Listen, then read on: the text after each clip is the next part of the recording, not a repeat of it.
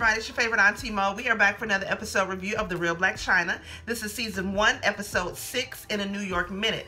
Before we get into the review, if you have not done so just yet, go ahead and subscribe to my channel. Let me know what you think of this video with a thumbs up or thumbs down, and hit the notification button so you will know whenever I upload new content. Y'all, let me let y'all know right now, this episode got on my doggone nerves. It was a lot of arguing back and forth, a lot of chirp, just a lot of back and forth about nothing, a lot of long drawn out arguments, a lot of yelling. It was getting on my doggone nerves, y'all. This review ain't gonna be long because it was a whole lot of arguing and it was just getting on my nerves. I was trying to pay attention as much as I could. I didn't even want to go back and watch it again just to make sure I didn't miss anything, because I know I didn't miss anything. It was just a bunch of yelling. I hope y'all are ready for the review. I'm ready to give it to you. Let's get right on up into it. Y'all, so this episode picked up where the last one left off. They're in the hotel. She's getting ready to go on the Wendy Williams show. She's yelling at everybody about her hair and her makeup and her outfit not being right. Freshie, Jamal, and Treasure, they all trying to calm her down. She's snapping on everybody, calling everybody idiots and morons. Everybody's trying to make suggestions about what they need to do to make it right. Anything that everybody's saying, she's shooting it down left and right. She's just arguing, going off on everybody. Treasure's trying to make suggestions to her about what she needs to do about her clothes. I mean, she's just snapping on everybody. It was getting on my doggone nerves. To the point, like I said, I had to turn it down and just stare at the TV for a minute to see if anything was going to pick back up, because it was just a bunch of yelling back and forth. I was like, oh my God. Freshie and Jamal, they trying to get Chyna to understand, look, we need to go. We need to be there by 11:30 so we can be ready to walk on the set by 12 o'clock so we can be ready to film. This is what it was. They told Chyna that they needed to be there an hour earlier than the time she was expected to actually be there. She was pissed off because Ashton came and woke her up at 6:15 in the morning when she specifically told him to come and wake her up at 6:30. 15-minute difference. I don't see the big difference, but then again, when you're tired, hey, that 15 minutes make a big old doggone difference.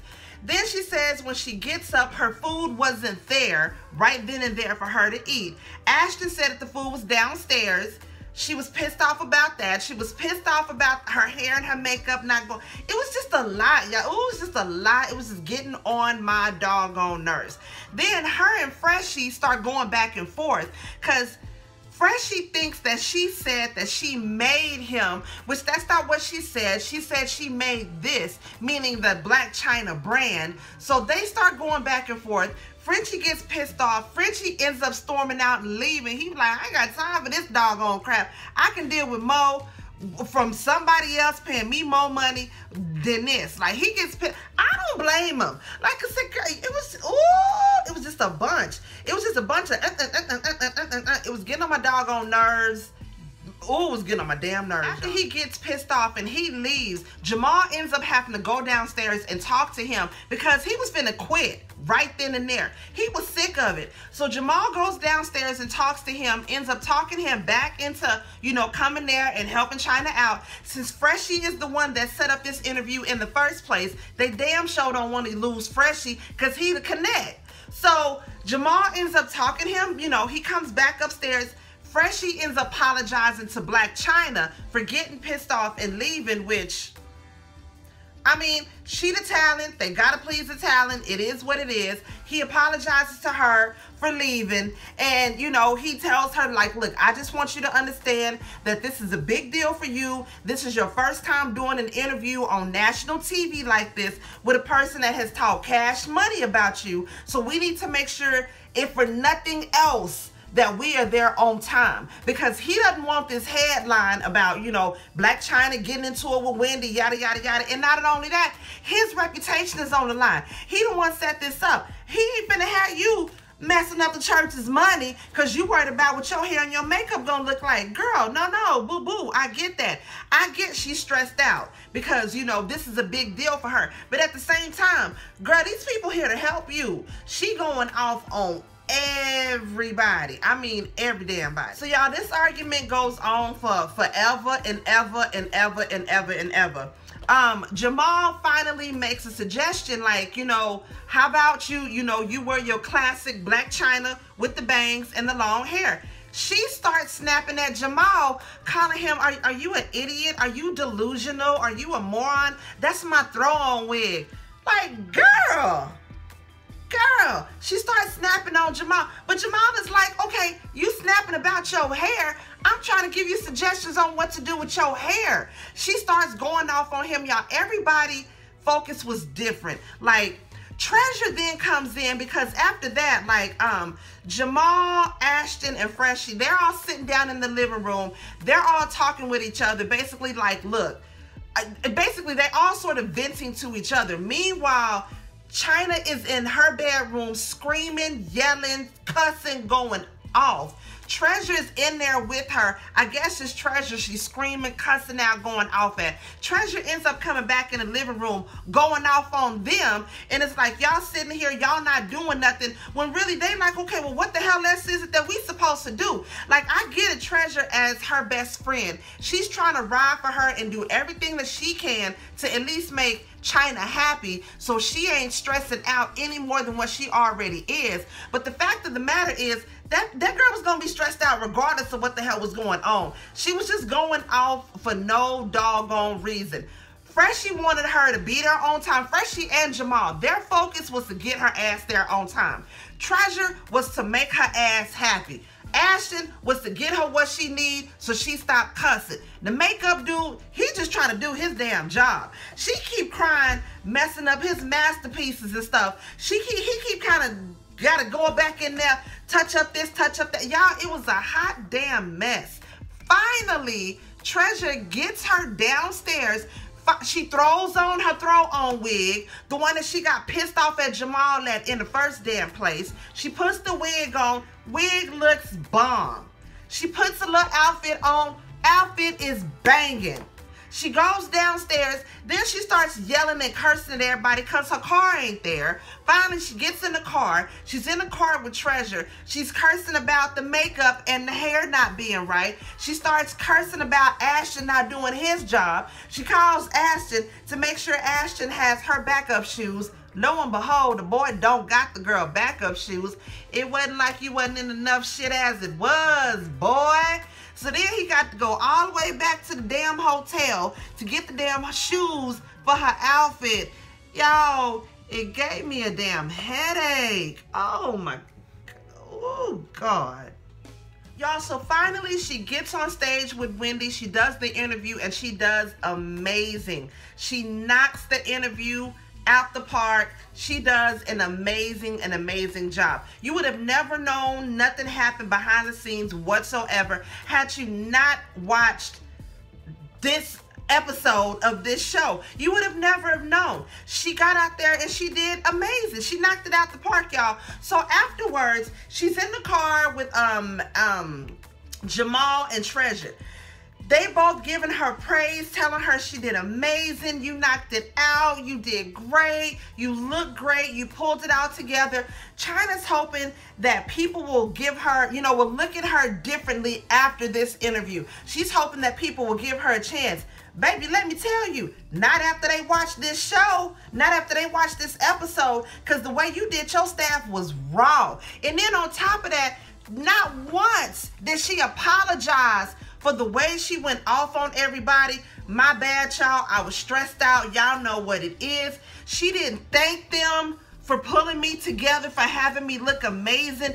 Thank you for taking my verbal abuse from me calling everybody here idiots and morons and dummies and everybody get the hell up out my face and everybody stupid. She didn't apologize for nothing. She was happy with the interview. She was happy with the way everything went, and she's hoping that people will look at her in a different light after this. I'm just sitting there looking like, girl, what? Y'all, so later on that night, she's back at the hotel or whatever, and she's meeting with the team. She's meeting with Ashton, Jamal, and Freshie about everything that led up to the Wendy interview. She wants to talk about the whole preparation, everything that happened from start to finish, and how everything could have been done differently. Now, she tells them that, you know, First of all, I'm pissed off because y'all woke me up at 6:15 instead of 6:30. Ashton tells her, okay, I apologize. It was 15 minutes earlier. You still didn't get up till 6:30. Okay, next. Then she says she's pissed off because her food wasn't there. Ashton tells her the food was 3 minutes away. It was right downstairs. All you had to do was go to the bathroom and pee or something. By the time you got out the bathroom, the food would have been there. Then she's pissed off because she says makeup wasn't there. Makeup was there. Makeup was like, no, I was there. I was, boo-boo, we was waiting on you. You said you had to eat first. Then she's pissed off about hair because she said hair didn't do her hair right. It's like Jamal is trying to tell her, basically at the end of the day, look, I understand you're pissed off because this didn't happen, this didn't happen, this didn't happen. But check this out. At the end of the day, everybody needs to take responsibility about what they've done to contribute to how the day went. And that's just what it is. Basically, he's trying to let her know, look here. The only reason why we told you an hour earlier than the time you actually had to be there is because your ass ain't never on time. You always late. You want extra CP time. You beyond CP time. You on straight Negro time. And we ain't got time for that. But she didn't understand that. Regardless of what anybody would have said, I think she just wanted everybody to take responsibility for, you know, whether it was her fault or not. She wanted everybody else to take responsibility on how the day went. When Jamal is like, okay, I get it, I'll take responsibility for my part, but look here, the talent needs to take responsibility in their part too. Y'all, so once again, it was this long drawn out argument about nothing, and it got on my nerves. It went on for probably another 15, 20 so minutes. She gets pissed off. She walks out of there. She's like, you know, I'm finna go out. I'm finna go have some drinks. Then she says she's on her way to Atlanta because she has a hosting event that she's got coming up. And y'all, that was the end of the episode right there. I don't know if y'all keep up with her in the blogs, but you know her and her best friend Treasure have fallen out. Her and Freshie have fallen out. Her and Jamal have fallen out. I don't know what kind of light she's trying to get with this show, but sister, girl, baby, boo-boo, let me let you know, this ain't a good look for you. But then again, I don't know if this is the look that she's going for, because she's ruining some relationships. Her and her best friend Treasure, y'all, Treasure is, I mean, she ain't going through it no more, but it was a point in time that she was all on, you know, on Instagram venting about the next couple of episodes that's gonna come up where Chyna calling her a bum ass bitch. I mean, it's just a bunch of crap going on. Again, I don't know what kind of look Chyna going for. If this is the look she going for, you know, go on, girl, because you doing it, whatever look you going for. But this right here, it ain't right, girl. It ain't right. The first episode, I actually had hope for you, Angela Renee. Now I'm looking at Chyna, Blac Chyna. And girl, I don't know about y'all, but I hope y'all like this review. Like I said, this episode was a little bit boring for me. It was just a bunch of arguing, and it got on my nerves. But hopefully y'all enjoyed the review. If y'all watched the episode, let me know what y'all thought about it. Please like, comment, subscribe, and share. And Auntie will see y'all in the next video. Peace out. Oh, one more thing before I go. The shirt I have on, Positive Vibes. It is by Andrea's Clothing. I will put her info down in my description box. It is by a young up-and-coming entrepreneur by the name of, I think it's Briante Greg. If Auntie is saying your name wrong, boo-boo, let me know. Go check her out. I will put her info up in my description box. Auntie loves y'all. I will see y'all in the next video.